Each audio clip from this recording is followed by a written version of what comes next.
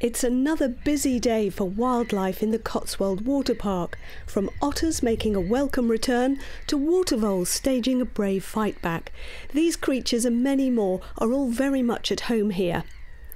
It looks like the most natural of all environments, but it's only when you get a bird's eye view that you realise that much of the park was created not by nature, but by people in the quarrying industry. The water park has 150 lakes spread over 40 square miles. There are 18 nature reserves, 64 fishing lakes and 19 for water sports. Sitting astride the Wiltshire-Gloucestershire border, the water park is home to 22,000 people, and thousands more visit all year round for leisure and holidays. There was no real strategic plan until comparatively recently, but what's happening here now has a real cohesive energy. That owes a great deal to the support of today's mineral products industry. The locally based Hills Group first quarried here in 1919, way before the park was conceived. Since then, it's worked 15 sites and extracted nearly 20 million tonnes of sand and gravel to help feed the region's need for building materials. Across Wiltshire as a whole, the Hills Group has also delivered millions of pounds worth of landfill tax and other funding to wildlife and community causes. It also gives both practical support and enthusiasm. We are a local family company and we care passionately about the area from which we make our living.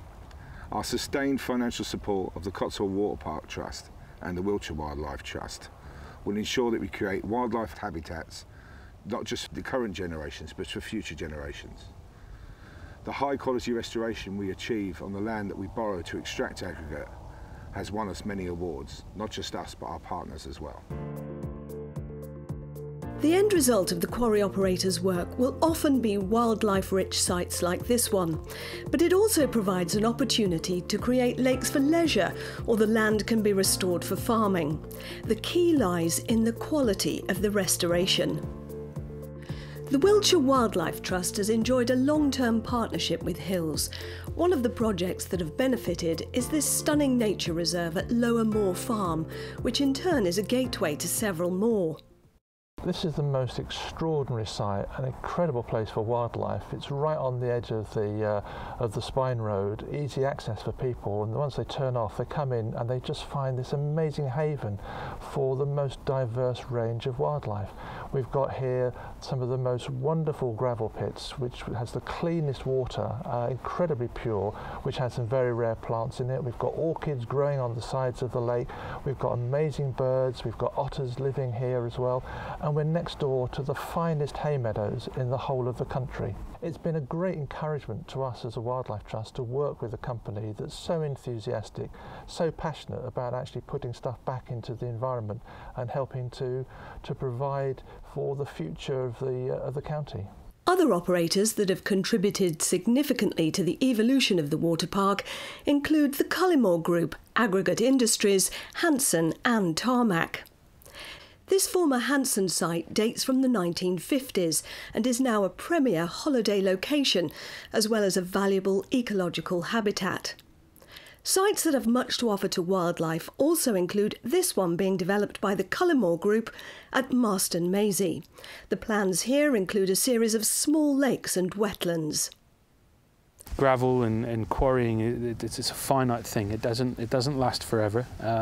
You move on, but it's what you do with the land afterwards. And you know, we've got something happening at one of our sites, which will bring a leisure activity and a new sporting pursuit, which is becoming very hot. And there'll be, hopefully, if planning permits and councils approve, there'll be a world-class wakeboarding facility at one of our sites in this area. The job of managing the water park and masterminding its future rests with the Cotswold Water Park Trust. The Trust operates several nature reserves and has worked particularly closely with Aggregate Industries in building on the considerable wildlife potential at this site known as Cleveland Lakes. Its purchase by the Trust was part funded by the now defunct Aggregates Levy Sustainability Fund, which the industry and many beneficiaries would love to see restored. The reserve has a large area of reed bed, marsh swamp and willow carr. Other plans here include a rowing lake. You might well see otters here, and there's a good chance nowadays that you could spot water voles. The Trust has mounted a successful campaign to help the tiny creatures overcome the twin threats of habitat loss and predatory American mink invasion. Well, what we've done since the start of the project in 2002 is try and initially halt the decline of water voles in the Cotswold Water Park through habitat management and mink control, and now we're at a point where we're starting to see increases in numbers on the Thames catchment through the water park. Amongst the park's many facilities is the Gateway Centre, a place for rest, refreshment and information. The Cotswold Water Park Trust runs Gravel is Great sessions here to raise awareness amongst children of the industry's role. The Gateway Centre is such a focal point for visitors to the Cotswold Water Park. It's sort of geographically located in a really good position, and we get a lot of locals coming in here for information, but often for the first time visitor this area can be a little bit difficult to navigate round, and so by coming to the Gateway Centre they can pick up a map, pick up information and talk to volunteers who man the information desk at the weekends and during school holidays, and it's just, you know, I don't know where we would be without it actually. It's become such a crucial part of the water park. There's a lot more sand and gravel to be dug here over the coming years, and that will in turn mean a much larger park. With the restoration of today's quarries now being planned from the outset with nature, leisure or farming in mind, the future for the park looks exciting.